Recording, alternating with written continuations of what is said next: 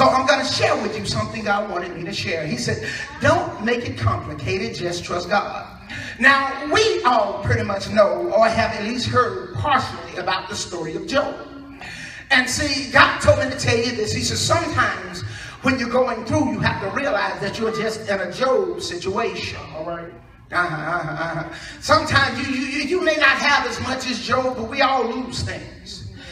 Sometimes you're just in a Job situation. So you have to understand the principle of what was going on with Job. And I like this because we're going to go ahead and get into this. Now we're going to start here. Not only did Job have a situation that we talk about, but Job had a situation in a situation. We're not just going to talk, we're going to talk about the other situation, but sometimes you got a situation in a situation. Now, see, you know about when God had the conversation with Satan. So have you tried my servant Job? Have you tried? You almost boasted. So I've been walking, where you been? I've been walking to and fro in the earth. I can see him having some satisfactions in all of the souls he was getting. The Bible says hell has enlarged itself. So he wasn't out there for joy. He wasn't out there just blowing up dust. He was scoring to some people. He was taking some stuff down. But there was one individual that loved God so that the devil couldn't touch him.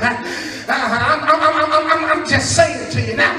Now, the devil wants to insinuate the only reason that he's serving you is because there's a hedge around him. But somebody said you can have a love for God that the hedge doesn't matter.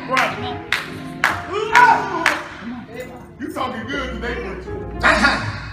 Sometimes you can have a love for God that the chicken doesn't matter. Sometimes you can have a love for God. Say, Lord, I really don't want to give up this pork, but if you say let it go, I'll let it go because I realize you have my best interest in mind. I may not be able to do it on my own, but I'm not going to rely on myself because in an earlier scripture he said, after you've done all to stand, stand therefore. Now, what can you stand on when you don't have anything to stand on? Somebody say, I love my Jesus. Heaven and earth shall pass away, but my word shall stand forever. So when you run out of stuff to stand on, find some word. Start putting it down like brick. So greater is he, put out another brick. It's he that is in me than he that is in the world. So after you've done all to stand, stand therefore. See, but you've got to be able to stand on some truth. Do you have some truth to stand on? Oh my God, my God, my God. See, Job had a situation before a situation. Because on the scripture my brother just read, he was praying for his children. His children had a party. I don't know what kind of party it was, but I can imagine in my mind, since Job was praying so God, it probably wasn't a Holy Ghost party. It probably wasn't a Jesus party. It probably wasn't a let's celebrate. See, if he felt the need that after this party he had to go seek God on his kids' behalf because he said, I don't know what's in their hearts. Now, at this time, Joseph still had his cattle. At this time, he still had his sheep. At this time, he still had his money, but yet still he was in the middle of a situation. There was some complicated stuff going on. And we'll find out later that I might be wrong, I might be wrong, but I can imagine in my heart there was some stuff going on with the wife. All right. Not because of what he said then, but because of what he said later. See, stuff got hard and she spoke up. So you ought to curse your God and die. I don't think she was at the prayer meeting. You ought to curse your God and die. I don't think she was on her knees. So I'm sure he had a situation before his situation. But God said, don't make it complicated.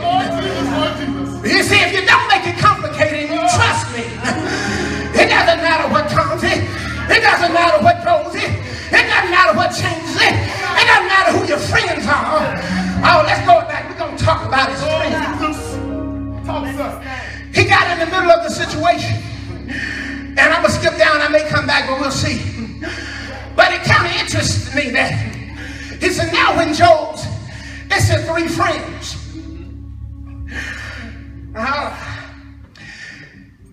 It's the three friends. Now this may have not have got anybody else, but it didn't say three of Job's friends. It almost looks as if he didn't have but three friends. All right. The way it reads, it didn't say three of his friends. It said Job three friends. So Job had three friends. But I'm going to tell you something. When you go a little bit higher in God, when you get elevated in God, when you got an anointing that won't quit, you have to be careful on who your friends are. Yes, sir. I'm just saying. Yes, sir. When God has blessed you to that extent, it's hard to find somebody that loves you for the content of your character instead of the stuff that's in your hands. He said three friends. I'm just sharing. Now, Job had a situation. And we're going to go back just a little bit further. What were we?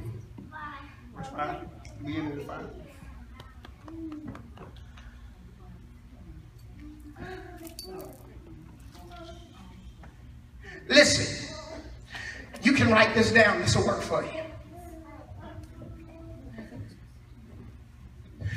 Everything that God allows is an opportunity to get closer. Yeah. Amen. All right. Amen. All right. If you see your situation as a problem, then you're not focused on God. You all have heard me say before, the only problems you have are the ones you haven't given to Jesus. The only struggles you have are the ones you haven't trusted him with. The only thing that's a burden, he said, my yoke is easy, my burdens are light. Take my yoke upon you and learn of me, for I am meek and lowly at heart, and ye shall find rest. So he's saying that no matter what's going on you should be able to find rest there.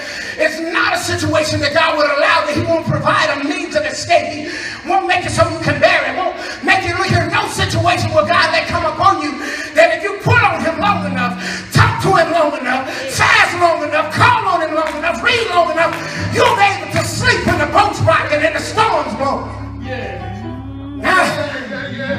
See, there is no problem you got that's bigger than your God.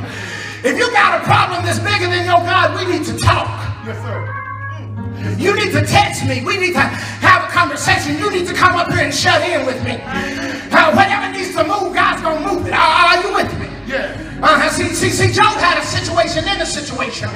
And the interesting thing is, God was having a conversation with the enemy and Job wasn't included. Sometimes it's a battle because sometimes when you're in tune with God, you can hear folks talking. You're going through and sister calling sister saying, I'm telling you what I think they need to do. I'm telling you where I think they need to go. I'm talking to you. But I ain't nowhere in the conversation, but I'm the topic of the conversation. Job was the topic of the conversation. Oh, y'all can't get with this. But you have to understand this. Oh, my God, my God, my God. If you are a friend, if you are a true friend, stop talking about what you think. Has anybody asked God? Has God been checked into the equation? Has anybody saw Jesus? We're throwing out our opinions, but somebody said there is a God. That's the beginning and the end. There's a God. That's the first and the last. There's a God that had the answer before you knew the question. Now it was looking grim from the entry point where Job was walking in. Because Job wasn't, what's the word I'm looking for? He wasn't informed. God just told the devil what he gave permission to do. But he didn't wake Job up in a dream according to the scripture. Said, Job, the devil's coming. Right. He didn't wake him up in the middle of the night. But see, if God doesn't warn you, he already know you got what you need to handle it. If he doesn't send it in front, he already know that you got what you need to take it. He didn't consult with Job. He told the devil, he asked the devil, he said, have you considered my servant Job? Have you considered? He's a perfect and upright man. He obscures evil. I looked at what that means. He flees from it. He sees evil and he takes off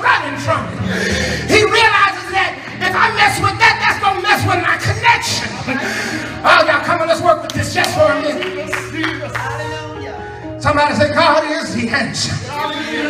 Don't make it complicated. Just trust God.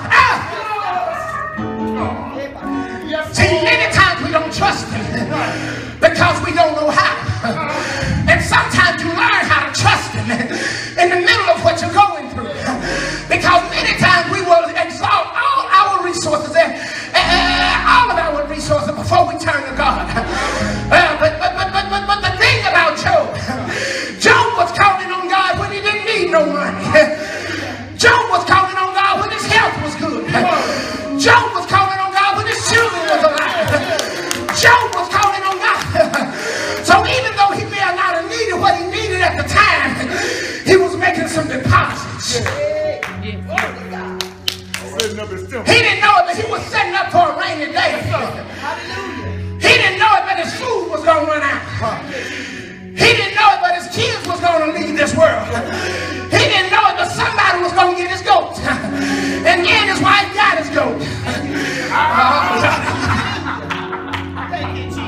Lord help us today. Say, God, you took all my children and you left me with this foolish woman. Naked I came into the world, naked I shall return. Blessed in the name of the Lord. See, because I'm going to tell you something that Job understood. Somebody may not know that there's a difference in being broke and poor. Pastor said they said he was poor. Not poor, but poor. Say he was so close to the other end he couldn't afford the O and the R. That's out of his mouth. That's his testimony. But they may have saw him as being poor, but you understand when somebody says poor, many times they talking about a lifespan, a lifetime, or a lifestyle. You understand? But when somebody say I'm broke, I'm only broke for a moment. Job says I'm going through, but I can imagine within the subconscious of his mind where he's been depositing all that spiritual stuff, where he's been depositing all those things that God had said. He said, I might be broke now, but I'm not going to stay here because I made up in my mind.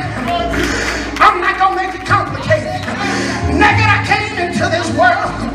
Naked I came out of mother's womb. That's what it says. And naked I shall return.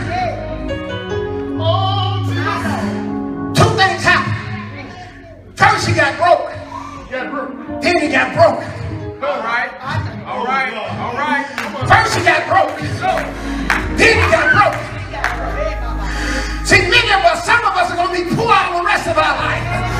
Because we think we broke. But God's waiting on us to get broke. Oh, y'all can get with this. It's one thing to be poor. That means I'm going to stay in my situation. It's another thing to be broke. That means I don't have no money right now. But when I become broken, God's going to build me up. He's going to bring me out. He's going to bring me over. He's going to bring me through. I realize that my God is God.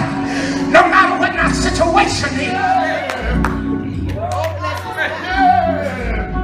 Somebody say, I might be broke. But what I'm going to do is get broke. Because I'm not poor. I'm rich in spirit. I'm rich with the Holy Ghost. The one that only has a cattle on 1,000 hills or 1,000 cattle on a hill or whatever it needs. You can put it like you want to put it, but the Bible says when the enemy comes in like a flood. Job hadn't seen a flood like this. Later on, see, he had some other complications because he said the thing I had feared the most has come upon me.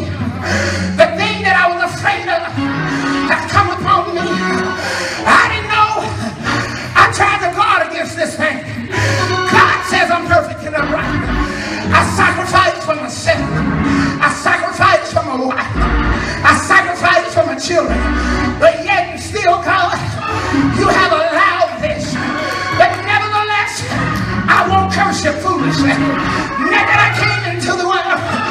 Naked I shall